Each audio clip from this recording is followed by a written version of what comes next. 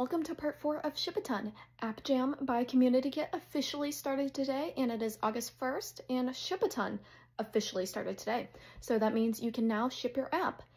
I won't be doing that yet. I still have like a little-ish bit to do. So I will show you some of that. But before I show you that, be sure to sign up at gobubbles.app. That is where I am going to officially release it via a newsletter of this is the app on the App Store. Because I'm saying, screw it, we're not doing a beta test. We are just going straight to the App Store with complete minimum functionality. Let's go. So to use Bubbles, you have to be able to log in. So you have to log in to the different kinds of discourse clients that you have.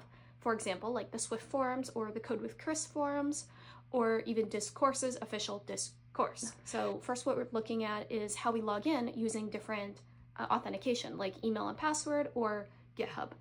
So first we have to figure that out, but as I started working through that, I thought about how would you use the platform when you're not logged in. So when you're not logged in, for example, to the Swift forums, you can actually see a bunch of different things. Oh no, now we need to figure out what it's actually going to look like.